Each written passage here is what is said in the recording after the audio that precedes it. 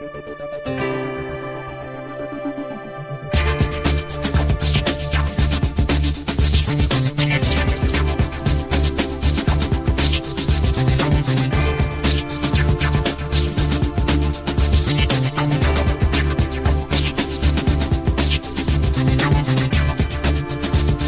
from San Francisco, it's theCUBE.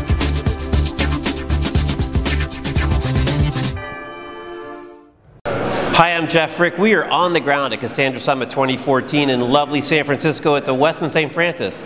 We're out here at the conference, the 5th year of Cassandra Summit, getting a feel for what's going on, grabbing people out of the hallways and getting an update. So I'm joined next by Clint Kelly from Wibidata. Hi, Jeff. Great to stop by. Thanks for letting us grab you. My pleasure. So we talked a little bit about, before we got started, Wibidata. Give us a quick update on the company. Yeah, sure. So we build a personalization platform on top of big data technologies like Cassandra and Hadoop. So we help companies in vertical markets such as retail and finance and healthcare provide personalized experiences for their customers. So we talked a little bit earlier with another guest about kind of the media side of and where Cassandra plays there for streaming video and streaming audio, etc. You're talking about a specialty in retail. So I wonder if you could share some stories about, what are retailers doing with this capability? Sure. So retailers typically will capture all of the data they have about customers in a database like Cassandra. With the customers we work with who use Wibidata software, for example, they're capturing all of the users' clicks every time they add something to a product or a wish list or view something. All of that gets captured as time series data in Cassandra. Then they use Wibidata software to run some analytics over this data and use those analytics along with some real-time information that they have about customers to serve them personalized content.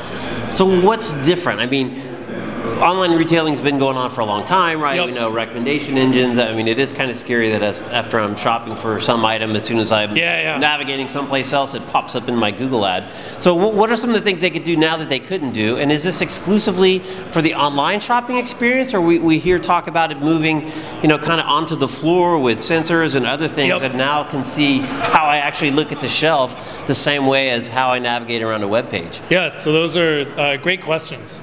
So first, this is different from normal product recommendations. It's a much more powerful, flexible engine. So we go beyond just recommending products, like when you add something to your shopping cart, for example, to do things like personalized offers. If you're using a mobile device and you come into a store, we can send you special offers, for example, or point you to certain products that are on sale or that are close to your location, based on all this information that the retailers captured about you and some analytics mixed in with real-time context, like where you are being in a physical store, for example, or how you've interacted with a mobile application recently. So talk a bit about the growth of the data inputs and the amount of different types of inputs that you can now draw from to drive that engine that you couldn't before with mobile devices and other kind of things maybe we're not thinking about that are out there as good sources of data. Yeah, good point. That's one of the great things about working on top of a database like Cassandra is it's so flexible and it's so big that we can pull in data from the ways that users interact with a brand on all kinds of different platforms. So I described earlier that users, they click on a website or they view products on a website. We capture all of that. That's pretty standard. But we can also do things like with some of the new technologies coming out recently, like iBeacon, for example, keep track of what users are doing in physical stores. We could look at how users interact with brands through all kinds of different channels, even maybe wearables, for example, with the Apple Watch coming out. That's right.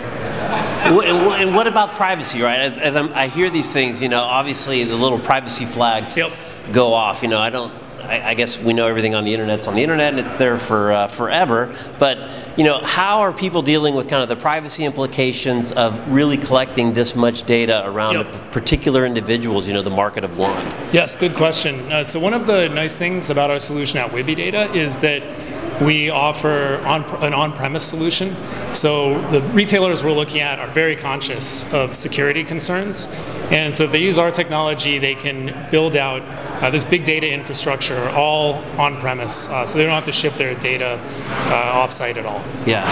Well, it's scary. I mean, we just had the most recent one, right? The Home Depot breach, which is all over the news, and it seems to happen pretty regularly. But hopefully, you guys are working to keep that stuff all locked down. Yes, absolutely. All right, Clint. Well, thanks for stopping by. My pleasure. Again, I'm Jeff Frick. We're at Cassandra Summit 2014 in San Francisco at the lovely Westin St. Francis.